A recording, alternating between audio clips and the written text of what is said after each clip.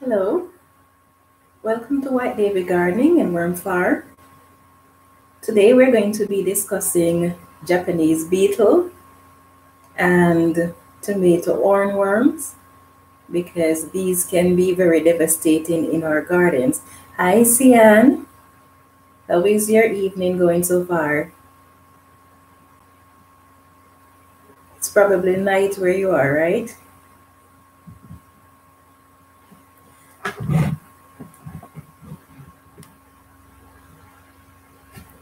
Right, so as I said, we're going to be discussing Japanese beetle. So what are Japanese beetle? Okay, you said yes, it's night where you are. Yes, so what are Japanese beetles? These are members of the scarab beetle family, meaning that they have stout bodies and many of them tend to have metallic color.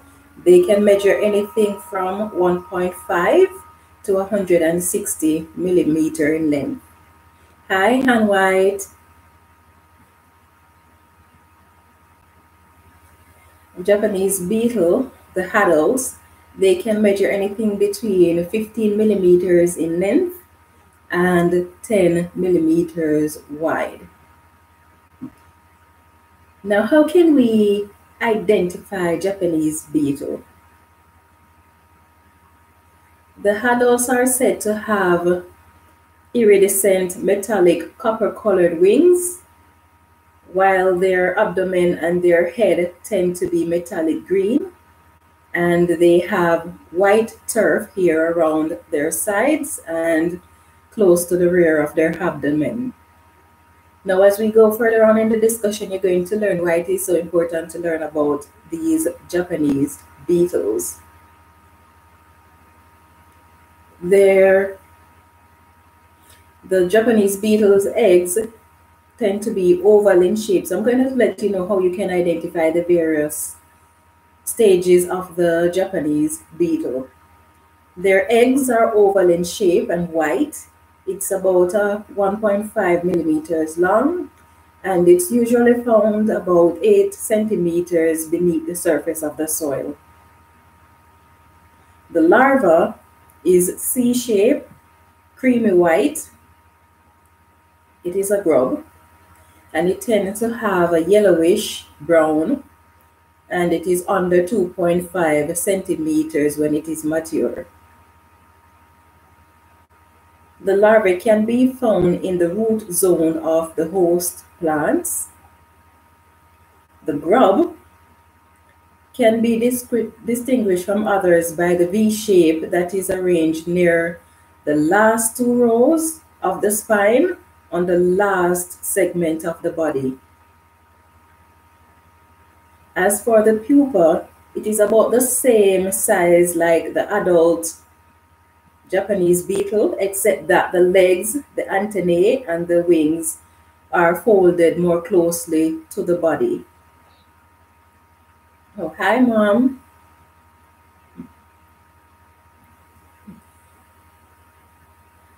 The body of the Japanese beetle has a pale creamish color at first, and then gradually it becomes tan, and then finally, as it reaches the adult state, then it becomes metallic green.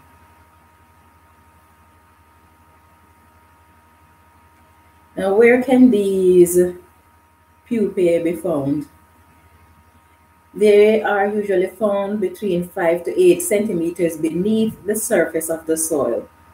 So you'll notice that the larvae, the eggs, and the pupae tend to be below the soil.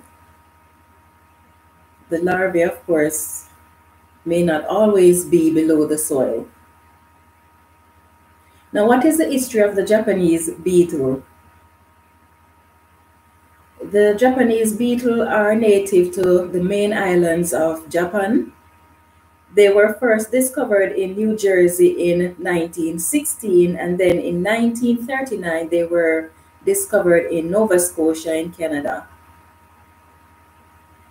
Now, what are the type of plants that these Japanese beetle affect? They love turf grass, especially the larvae. They will also affect the roots of other types of plants as well.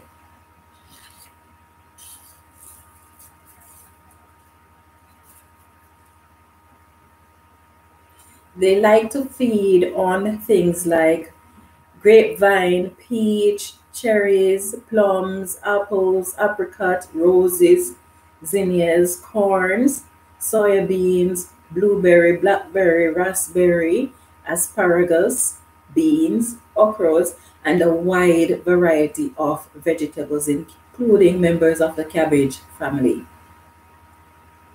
The larvae loves the root of grass and vegetables, while the adult tend to feed on the foliage and the fruits of the plants. Now, when these Japanese beetles feed on the foliage of your plants, they eat the soft tissues, but the veins and the stems are usually left behind. So you'll end up with a skeletal looking plant. Now, in Japan, these beetles are not very dangerous to plants because they have a lot of natural predators that will control the population of Japanese beetle. But in other regions, they have been very devastating to a lot of farmers. They are actually very ferocious eaters. So again, we say that the color of the Japanese beetle is that the body tends to be a metallic copper color. The abdomen and the head of the beetle tends to be metallic green. So, and then they will have this little white hairy thing around their bodies, their sides, and towards the rear of their abdomen. So this is how you can actually identify them. Now, what is the life cycle of the Japanese beetle and what are their habitats? When one of these beetles feed, the damage that they do is not bad, but the negative thing about one of them feeding is that they will release pheromone plus the natural fragrance of the plants, and this will attract other Japanese beetle. And then because a large population of them will come out to feed, then they can wreak havoc on your garden. These Japanese beetle, they can live from anything between 30 and 50 days. So hi Melanie. Yeah, so they can live, the Japanese beetle can live anything between 30 to 50 days.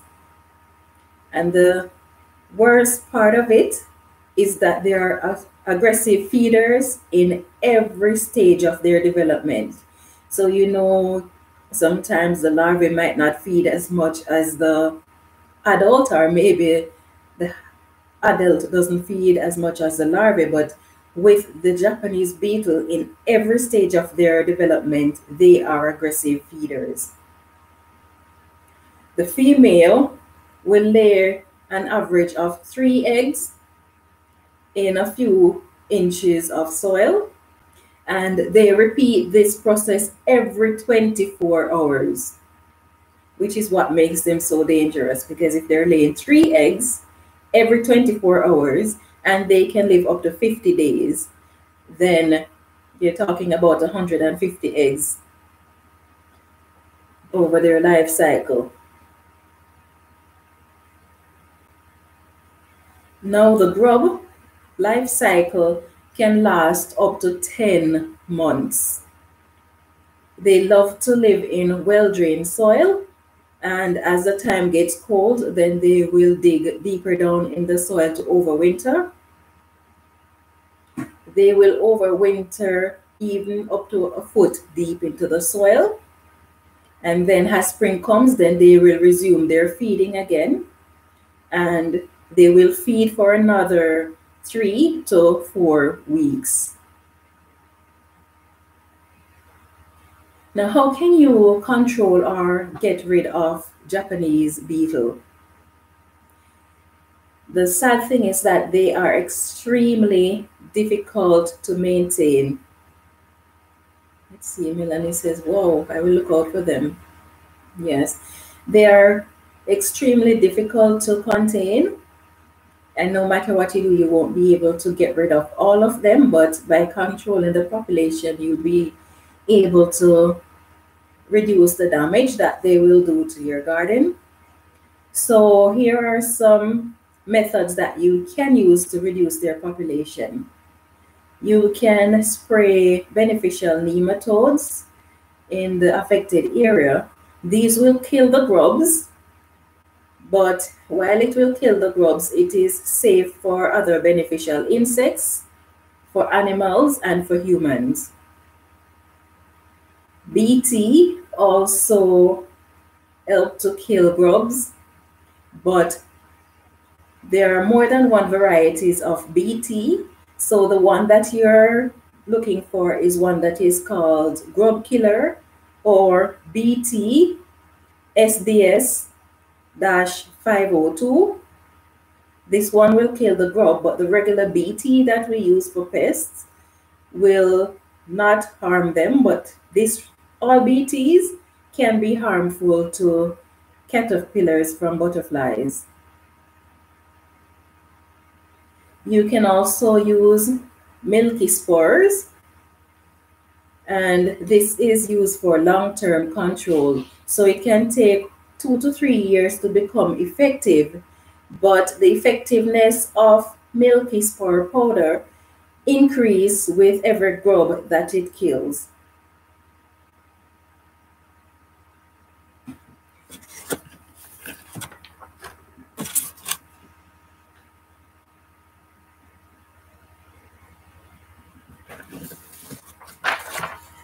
The milky spore powder can be viable for a very long time, for several years.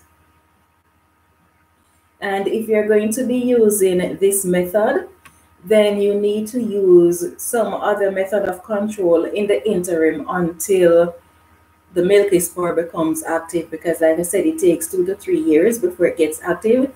So things like the BT or the beneficial nematodes, you can use these while applying the milky spores, and that will help to control the population until the milky spores starts working.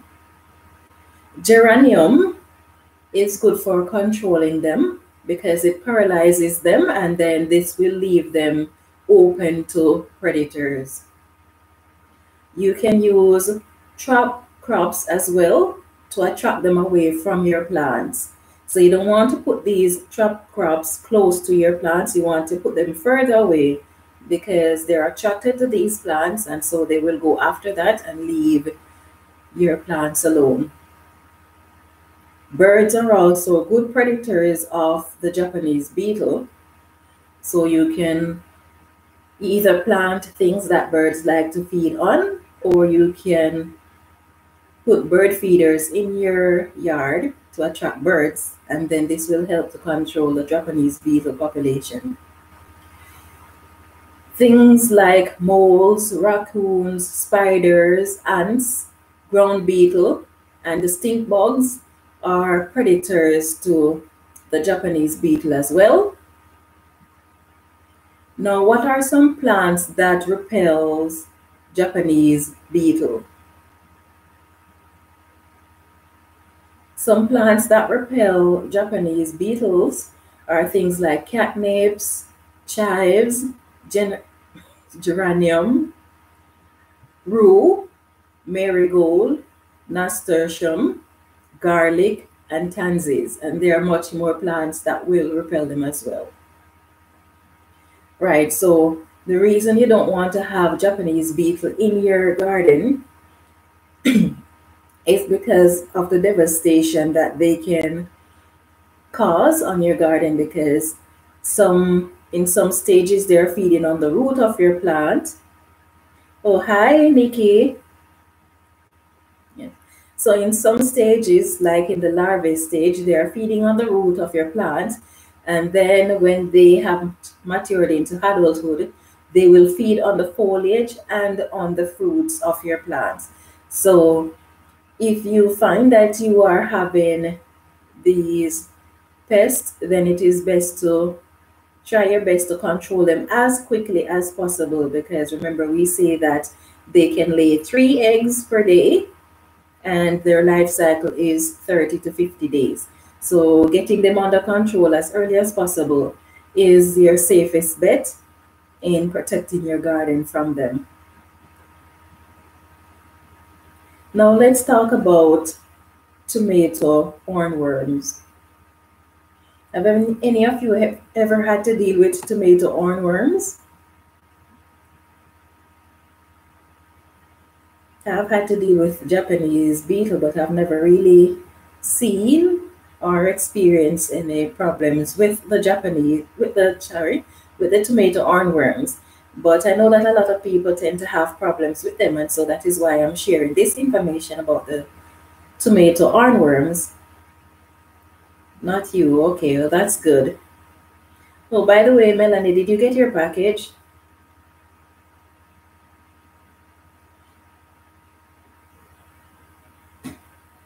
Let's see. So, tomato hornworms, what are they? These are, okay, Nikki has never had that problem either. Well, that's good. These are caterpillars of the five-spotted hawkworm. Okay, not yet. Yeah, I think you should have it anytime between now and next week, Monday. Yeah. Right, so the tomato hornworms are actually not worms, but they are the caterpillars of the five-spotted hawkworm. They get their names from the dark projection that is on their rear end and because they use tomato plants as hosts. Now, what do these tomato hornworms feed on? They feed on tomato, potato, eggplant, peppers, and moonflower plants. So these are the plants. There are other plants that they feed on, but these are the popular ones. Now the female like to lay their eggs on young leaves near the stem of the host plant. The adults will feed on the nectar from flowering plants, and most of these flowering plants that they are attracted to are actually fragrant and white in color. Oh, hi, Helpy. Hi, Russell. Thankfully, I do not know hornworms.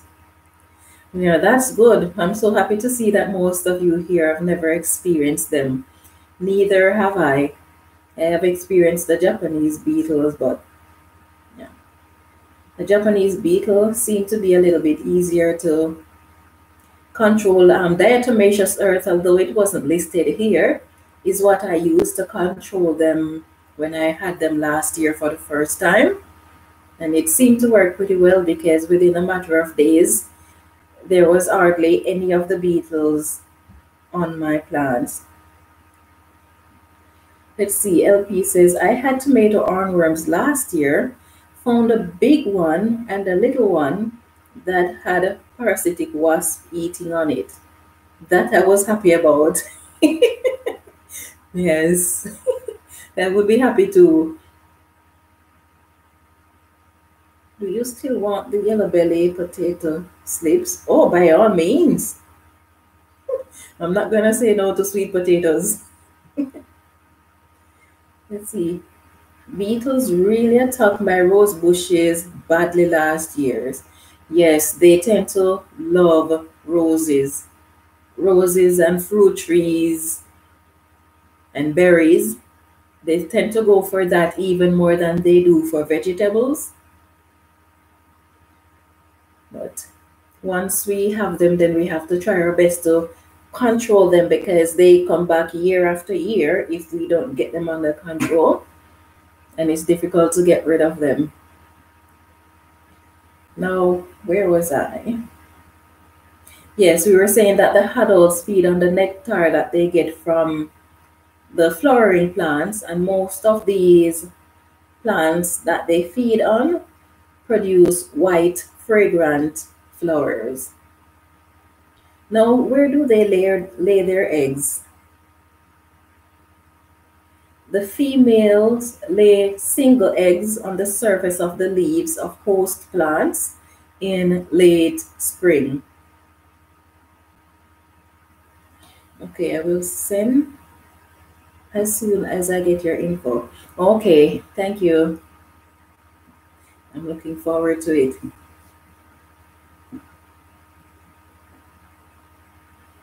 So, where was I? Okay, yeah, so we're saying the females lay their eggs on the surface of the leaves of host plants, and the larvae hatch within 1 week. The female will decide where to lay their eggs depending on the risk of it being eaten by predators.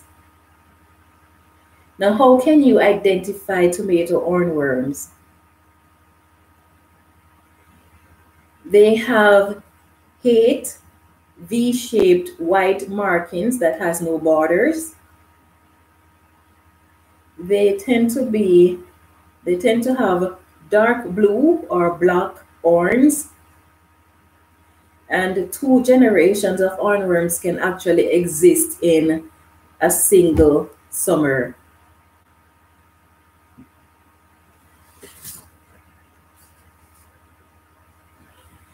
Now, the pupae of these hornworms,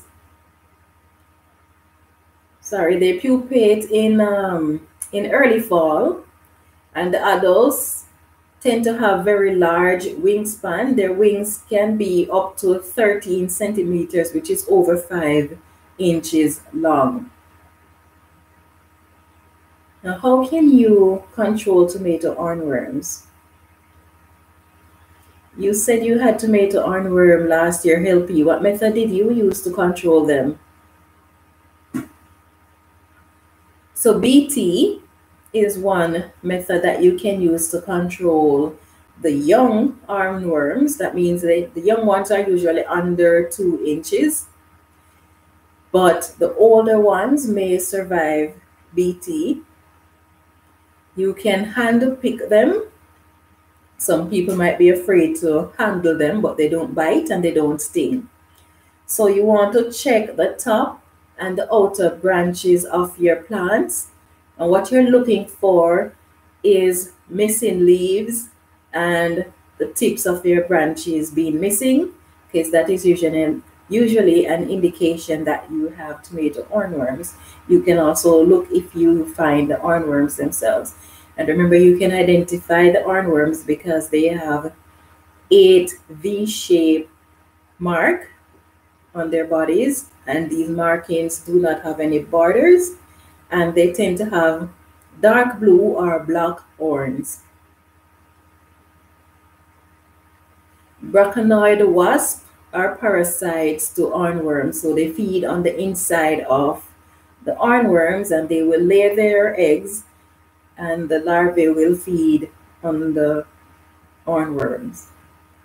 You can also use a solution of soap and water to spray them, and then after spraying them, you apply cayenne pepper, and this will repel the arc moth, which is what produce the hornworms. Let's see, LP says, I didn't have them very bad. The one the wasp laid the eggs on was paralyzed on the same leaf all summer. The other 2 I picked off by hand and disposed of them. Okay, good. I'm glad you got them before the population got out of control. You can also plant marigold near to the plant in order to repel these tomato hornworms.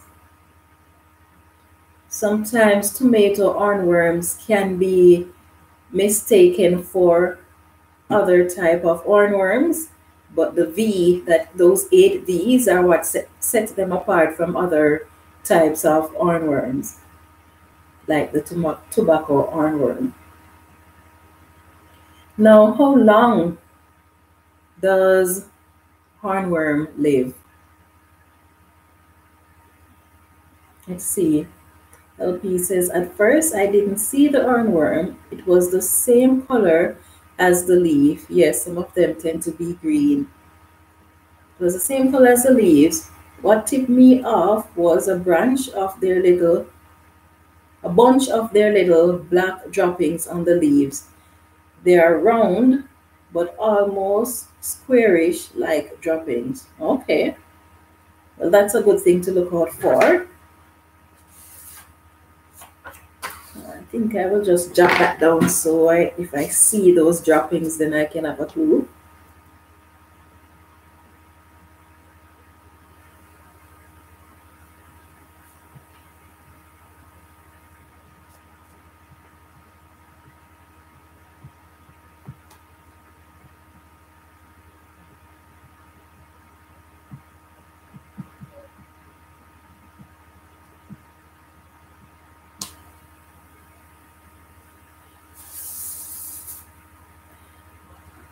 Yes. How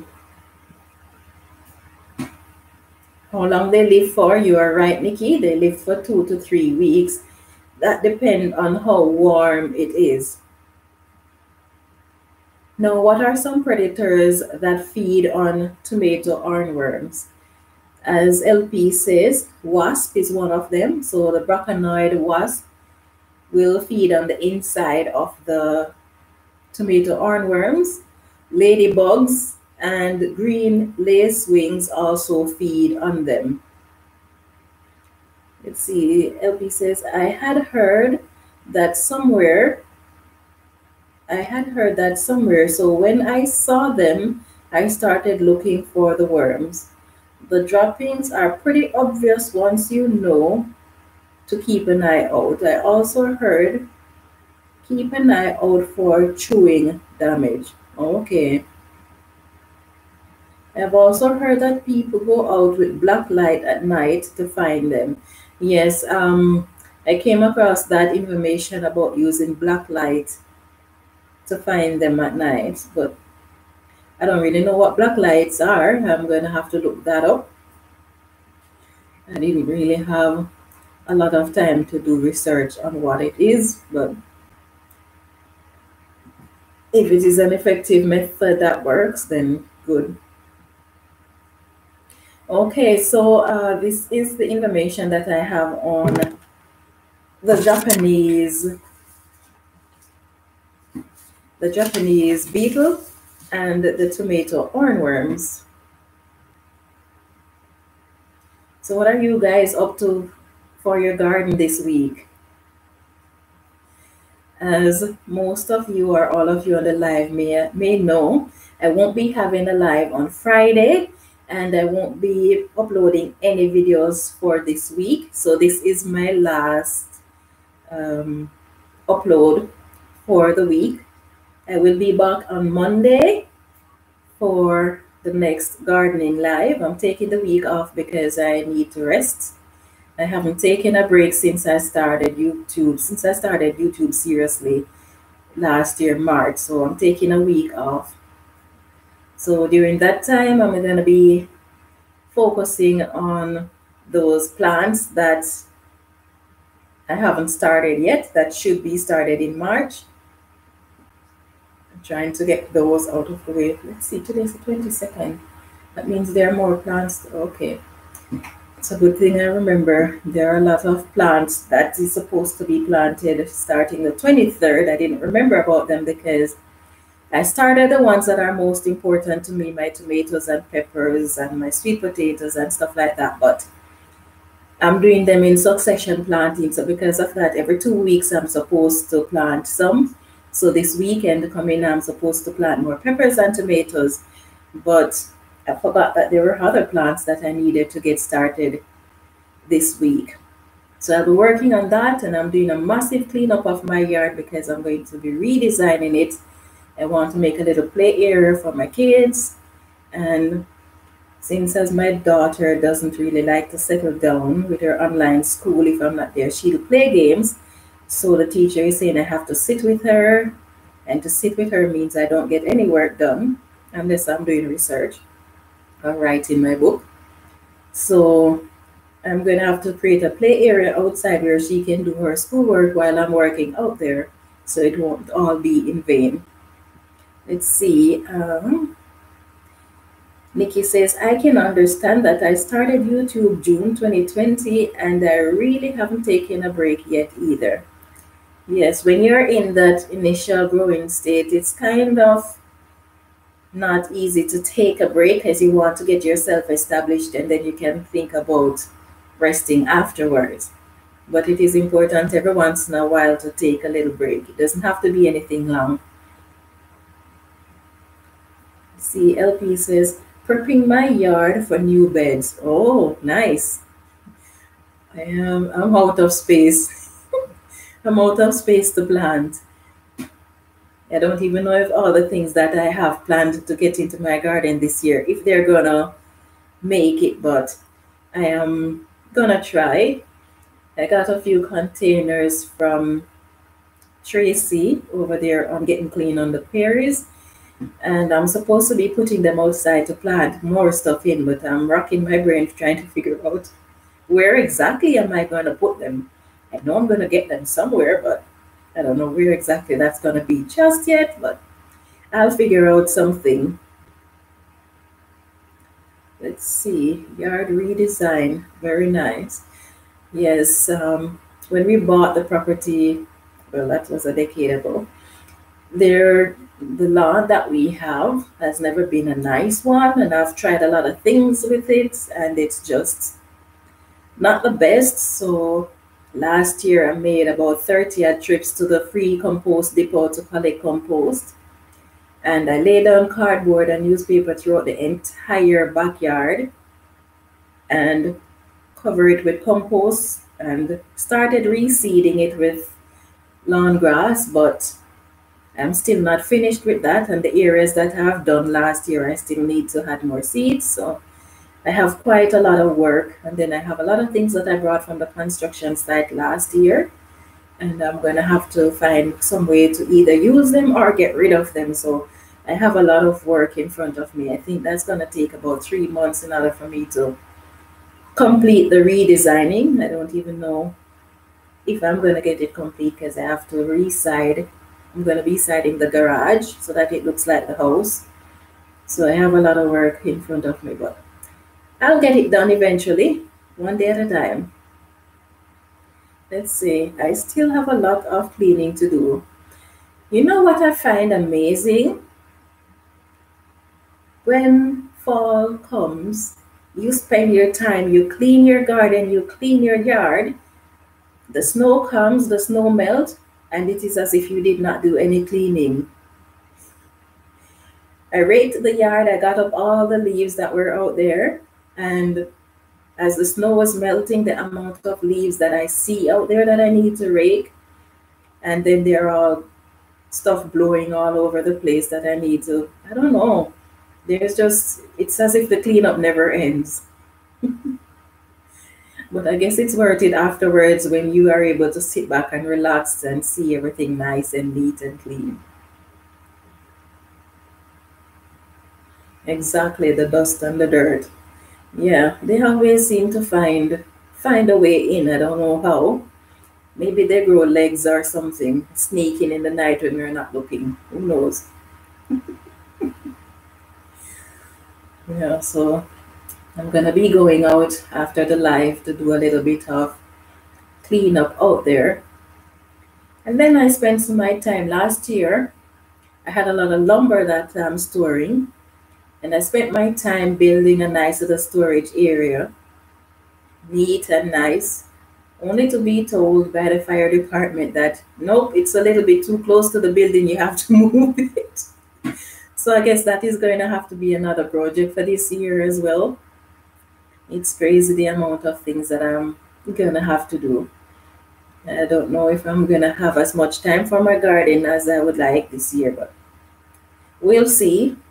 Some sacrifices has to be made. Melanie says, I spent the day outside today turning the soil. Oh, you reached that stage where you can actually start turning your soil already. And fluffing up my potting soil. Repot. some stuff and sowed more seeds. Oh, that's nice. That's very nice. Yeah. Or my soil, I think maybe about 6 inches of it is thawed out. And the rest of it is still frozen. So there's not much that I can get done out there. But I just go out and look at it every day and says, okay, one day soon I'll get there. But it seems as if what we're getting is not really a fake spring after all. I'm not sure, but it's lasting much longer than I anticipated. So we might have an early spring after all. And if that is the case, then I can get a whole lot more done. Most of the snow is melted. I'm happy for that.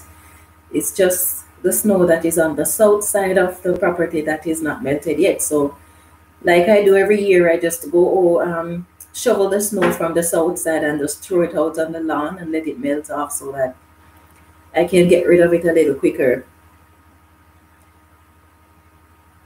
Let's see. That's a great idea. Outdoor schooling. Yes, I have to do that if I want to get any work done.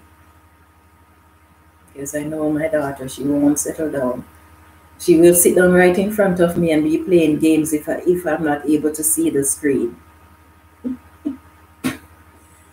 Yes, the little boy, he's different. He likes to do his schoolwork.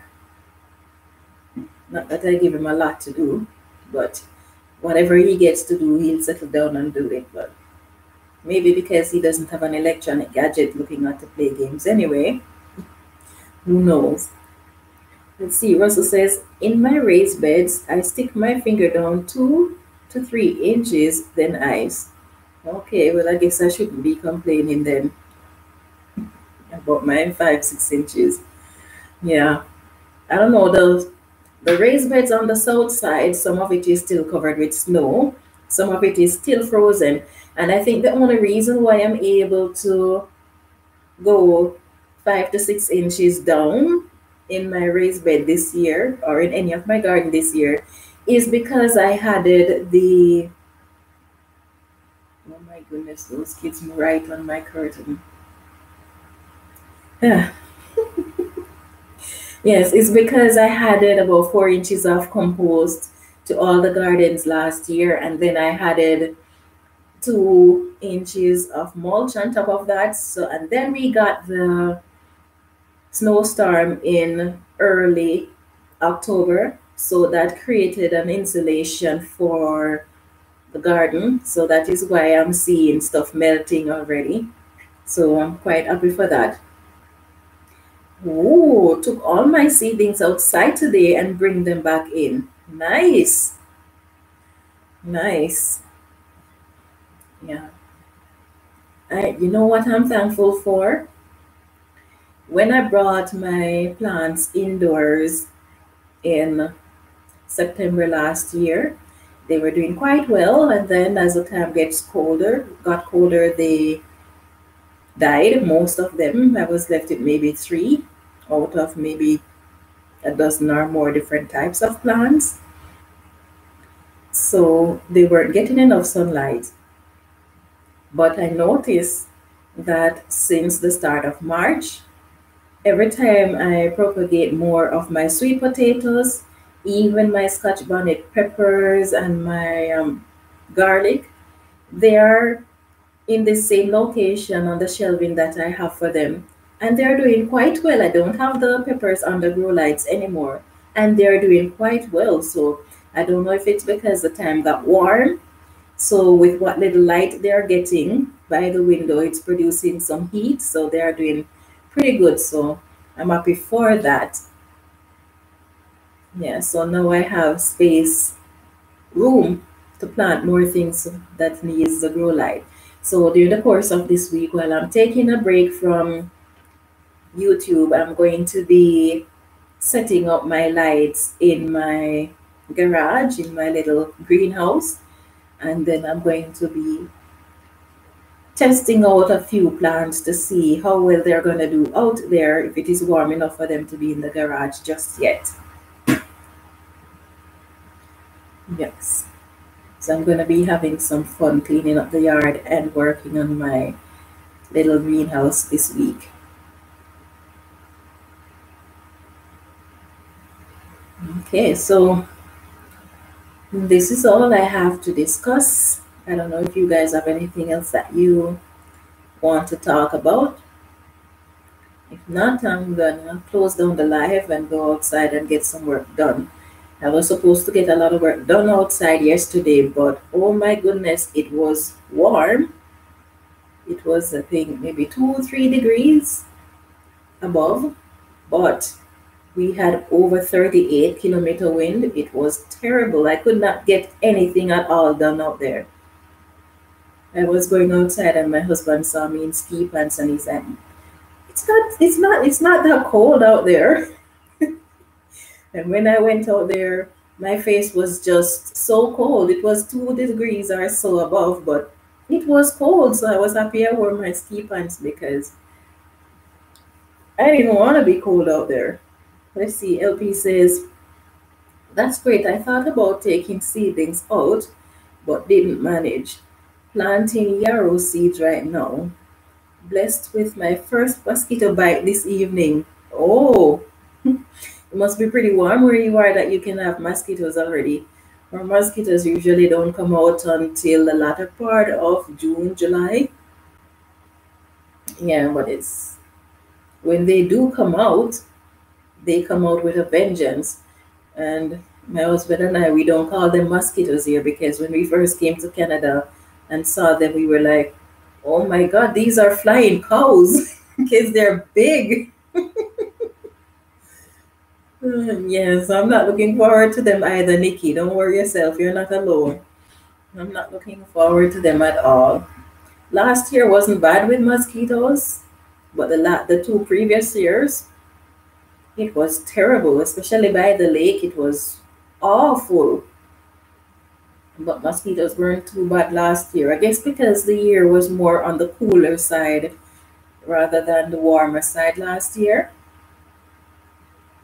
Yes, flying cows. That's what we call them because they're just some huge mosquitoes. And then you don't see one and two of them, you see a large swarm of them. Oh, my skin is itching as I'm talking about those mosquitoes. Yes.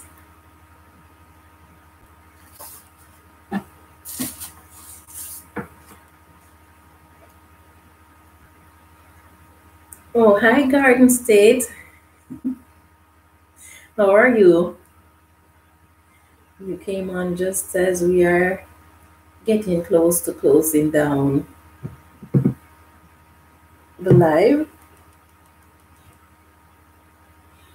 Let's see. Did you say that you were going out to work in your yard? It's dark here. Oh no, no, no, no. It's not dark here. It's not dark here. I'm going outside to work in the yard. Sorry, I missed your reply. Had to deal with a moody bird. Doing well. I'm going back to listen. Have a good break. Okay, thank you, Russell. Yes, it is actually quite sunny outside.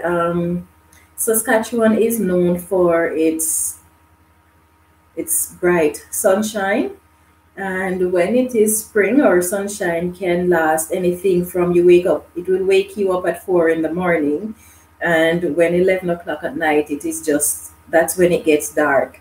But we're not at that stage yet. We I think somewhere within the 5 o'clock bells now. It is bright, sunny, and sometime around 7:38, 8 o'clock, it will start to get dark around there. Yeah, so this is Saskatchewan. The winters, you can have 2 hours of sunlight, and then the summer, the sunlight can be like 16 hours of day, even more than that sometimes. Yeah, so I'm gonna go now. I'd like to get quite a few work done because I didn't get anything done yesterday because of the wind, and then today because I have to be sitting in and monitoring my daughter. So now I'm gonna have to go and try get as much as possible done. Okay, so thank you all for participating in the live. I hope you have yourself a wonderful evening. Some of you, it might be night where you are. Thank you so much for the info. Okay, you're welcome, Nikki. Okay, bye, Russell. Same to you, Mom. Have a good night. Yes. So, bye, everyone. Let's see. Janice Sullivan says, I live in Calgary now. I lived in Calgary, now in Toronto. You are kind of in the middle with very different weather. Yes, so true. Let's see. Take care. See you soon. Loki says, thank you very much. Enjoy your garden and time off. I look forward to your return. Oh, yes. Sorry about that, Janice. I call you Janice. I know that Canadian says Janice, but in Jamaica we say Janice. My sister in law is Janice. So do not be offended if I say Janice. That's how I'm used to pronouncing it. It's kind of difficult for me to adjust to Janice. Yeah, so Janice, you can catch me. My next live will be, I won't be having one on Friday because I'm taking a break, but my next live will be Monday at 5 p.m. Saskatchewan time. Okay, so take care everyone and have yourself a wonderful evening.